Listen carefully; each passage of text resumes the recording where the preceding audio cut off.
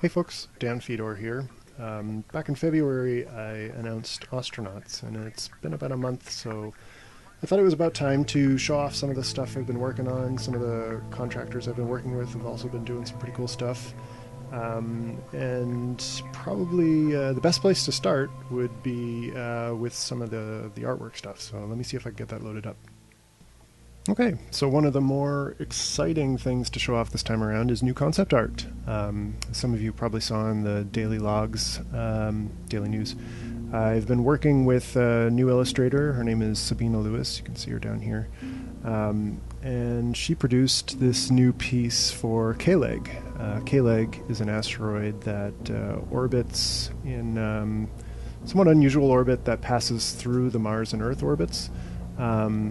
So as a result, it's a fairly popular stopover point, especially in the early colonization of the Neo-Scavenger solar system.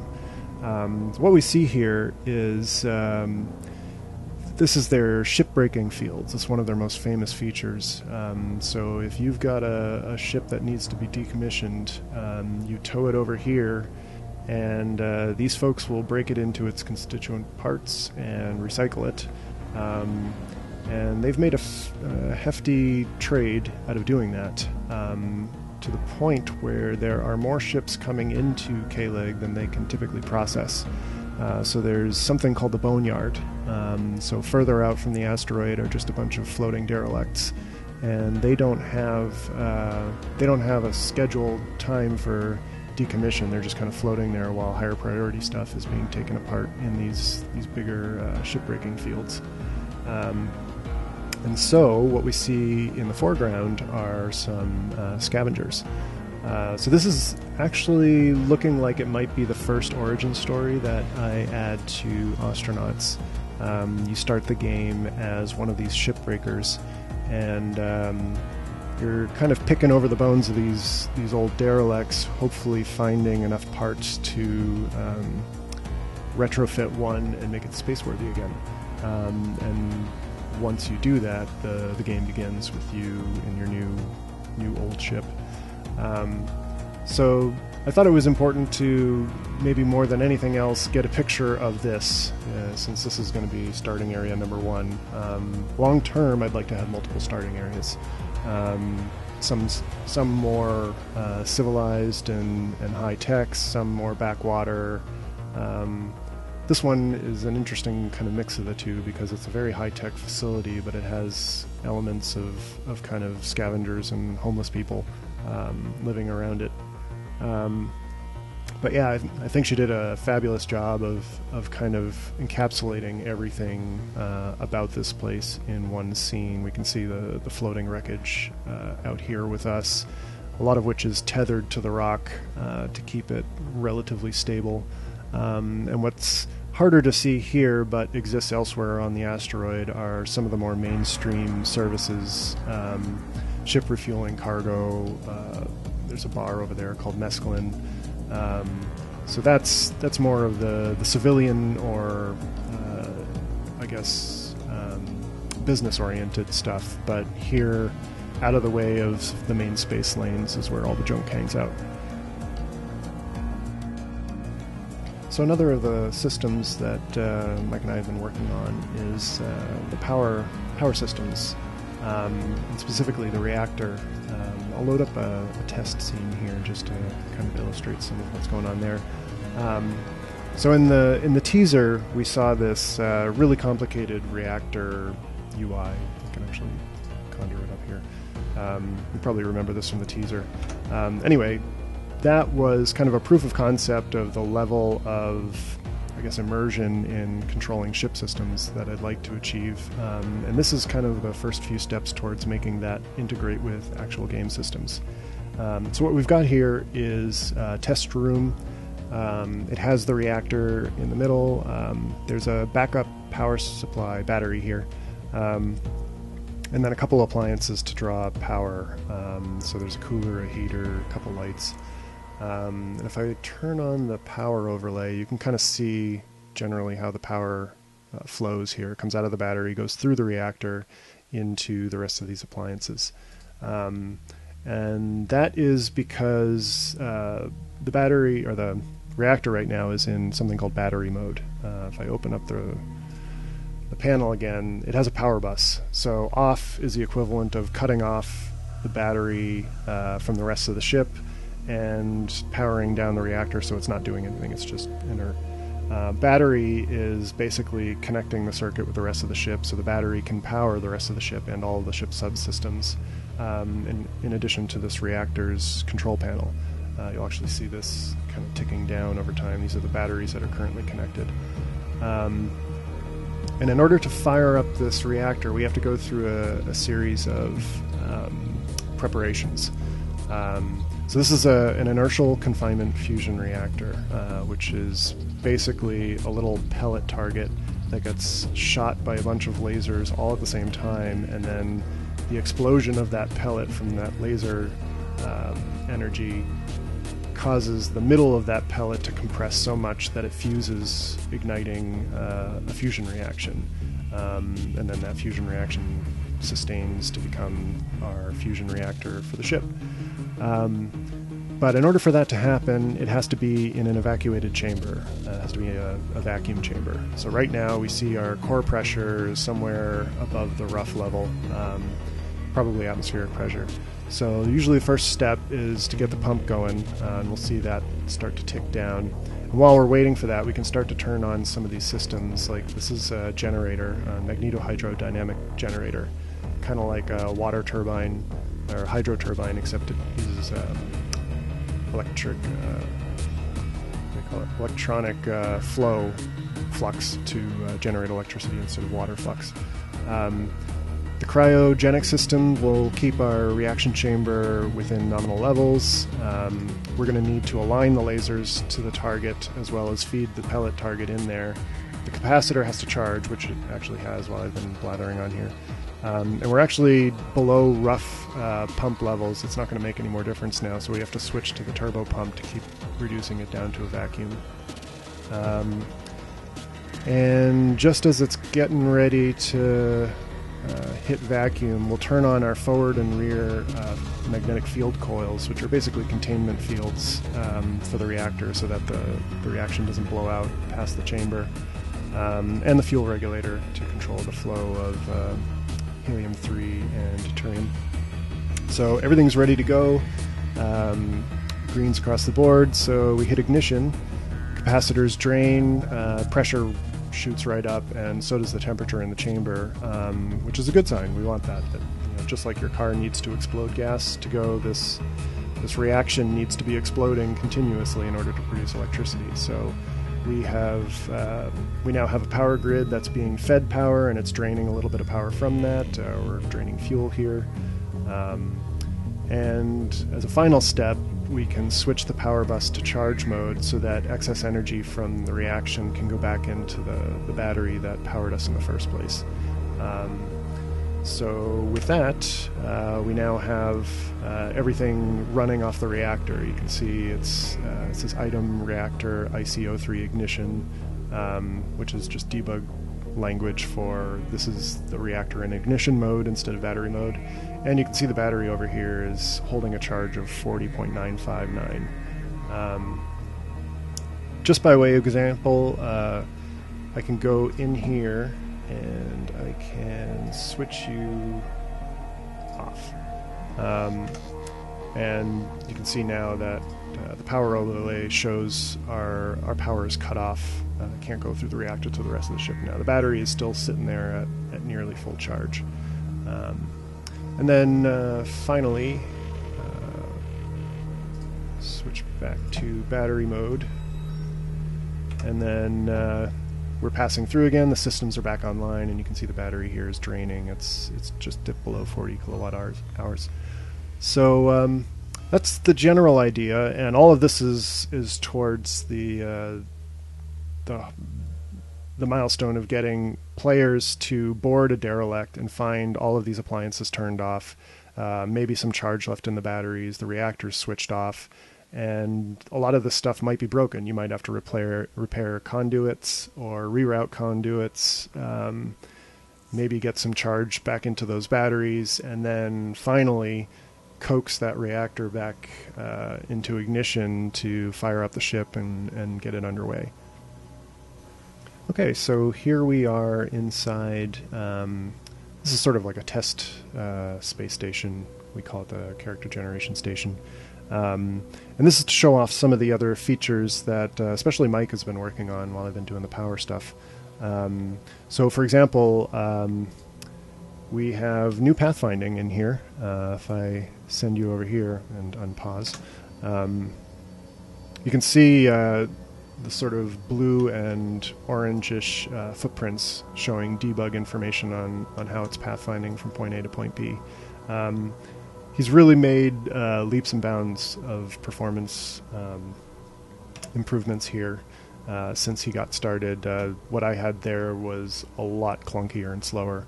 And this should hopefully speed things up, especially in situations where we have a very large spaceship, lots of tiles, in many cases thousands and thousands of tiles. And if you've got dozens of people walking around thousands of tiles, it can really chew through performance. So that's a welcome addition. You also notice he added a little player indicator here. One of the first things he said when he started working on this is, "I wish I knew who my guy was," and that was his quick and easy way of doing that. Now we have a little indicator follow him around wherever he goes. And he also has a new context menu system. So I don't know if you remember the old sort of gray boxes that would pop up whenever I wanted to act on another object. But now if I right click and hold, I get these nicely styled buttons. Not only are they pretty, but it's a little bit easier to understand now because we can see that this is referring to an item, this is referring to an action.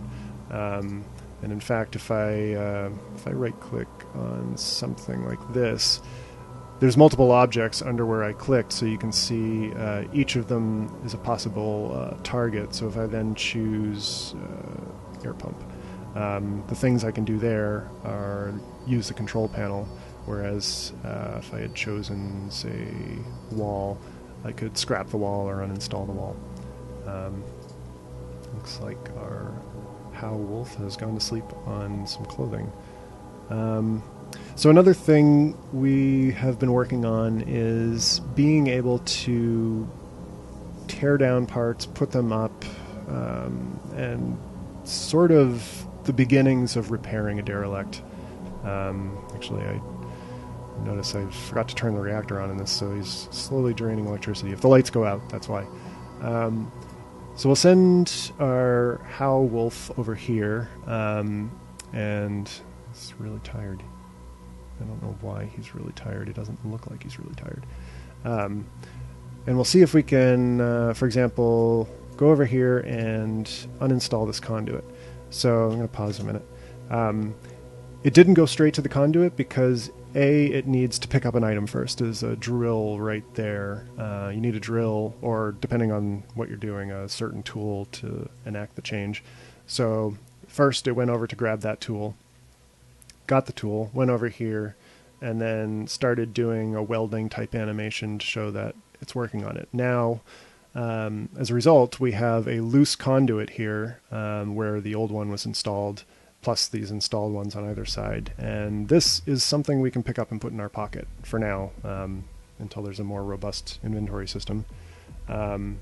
And from here, if we wanted to, we could carry it from point A to point B, or we could say the loose should be installed. Let's say I want to put it there. So he goes, picks it up, brings it over here, starts welding it to the ceiling, and now we've moved it over here. Just kind of pointless in this context, but if you're in a derelict, and suppose you arrive on the derelict and there's a bunch of broken things everywhere, and some of these conduits are severed, you could theoretically cannibalize conduit from over here, put it over here to reconnect this, and then reestablish power to part of a ship, usually before you've turned on the reactor and started firing up all the systems. And so far we've got this working for conduits, walls, floors, There's certain other things like these are hull patches, which are kind of like a lazy / emergency repair you can do to things with a hole like the floor or the wall. You just slap it up there and it temporarily deals with the problem of there being a hole in the wall and you don't lose atmosphere. Yeah, the idea is again to flesh out that K-Leg starting origin story, so that you're sort of salvaging from a bunch of junk to make a ship of your very own out of all of these derelicts and begin your adventure. Okay, so one last thing I thought I might show is a bit of a recap of character creation and how I sort of see the beginning of the game going, and how that dovetails into the K-Leg origin story, the shipbreaker that we saw concept art for.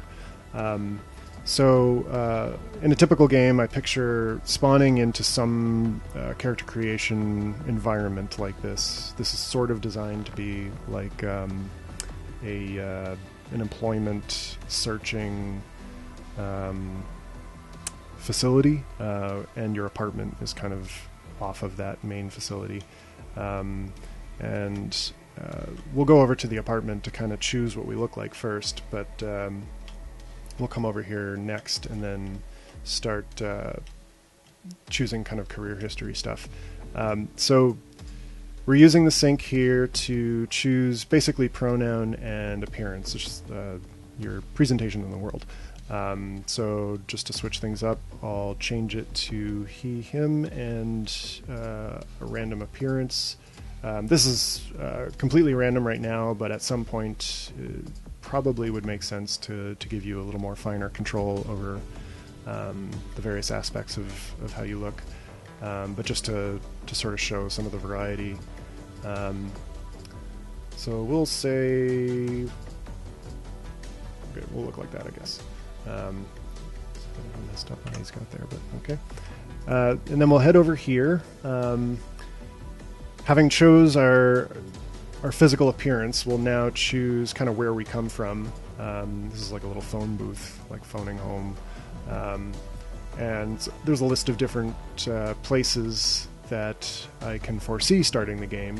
Currently, we're looking at K-Leg. And then depending on what you choose here, you get different sort of benefits and drawbacks from growing up in that place, whether it's through availability of resources or even just the absence of gravity. And also being able to choose your level of citizenship versus illegal status. So for now, we're on K-Leg. We're going to say we'll be a prepaid customer, which means we're like a permanent resident instead of an illegal alien there. We'll head down here to the job kiosk, and this is it's a little bit more detailed, and I won't go... Actually, before I do anything else, I'm going to get rid of that.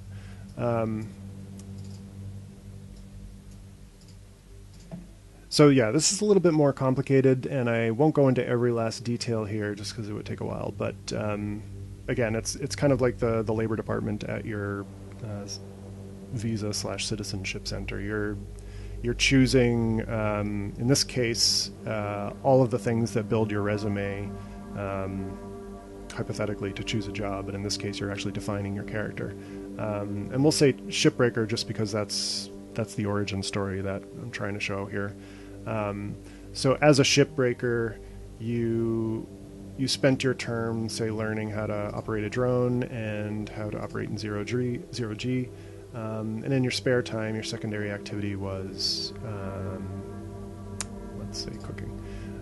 So you confirm, and as a result of that, you made a new friend, Lily Onyedikachi, who's a criminal from Puerto Nuevo, Europa, and you made a new contact, Miracle French, who is another shipbreaker, this one from Calico City series. And I can go through this one more time just to kind of show maybe a different event. So your second term as a shipbreaker, you only learn one professional skill, and this time let's say it's operating an environmental suit and you decided to bone up on your ship engineering, let's say. So you confirm that. You injure yourself during day-to-day activity, and you're framed for a crime you didn't commit and sentenced to prison. So the guy who did it was probably Donovan Martin. He's going to go into your black book as somebody who doesn't like you for some reason, and you probably now don't like him.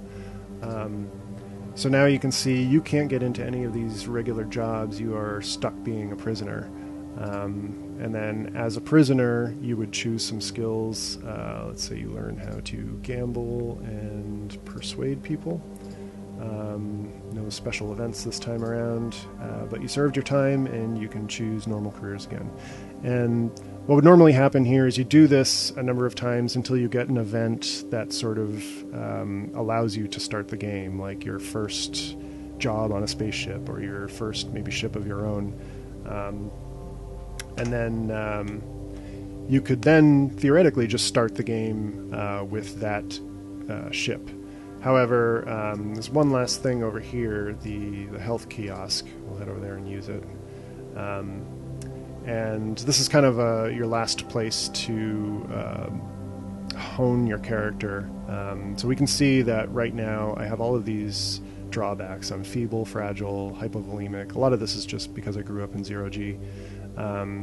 But the one benefit is I have a slow metabolism, which means I have 6 points, 7 bad, -1 for the good, 6 points left to spend on various pros and cons for my character. And I left this pretty wide. Compared to Neo Scavenger, this is pretty broad, and I have yet to see how many of these I can actually support with interesting content. But for example, we could say I'm a genius, I have an iron stomach, I am observant, and let's say I'm tough. I'm tough and I'm strong. Even though I grew up in 0G, I spent that stint in prison, and maybe I toughened up in there. And maybe I'll say I'm tidy. And these plus or minus values will, of course, change over time. But now we've kind of achieved balance between good and bad. And then from here, we would start the game as a shipbreaker in K-Leg, probably just floating around from derelict to derelict, ostensibly doing a job for the K-Leg shipbreaker's office, but in our spare time collecting parts to build a derelict and start our adventure. Okay, so that's about it for today. I'm looking to hopefully start doing these videos a little bit more regularly now, maybe on the order of once a month or two. Just kind of keep people in the loop on what's happening and show you whatever new tricks we're working on. And yeah, I'm hopefully getting us to a point where you guys can actually start getting your hands on the product as well. So thanks for watching, and I'll talk to you guys soon.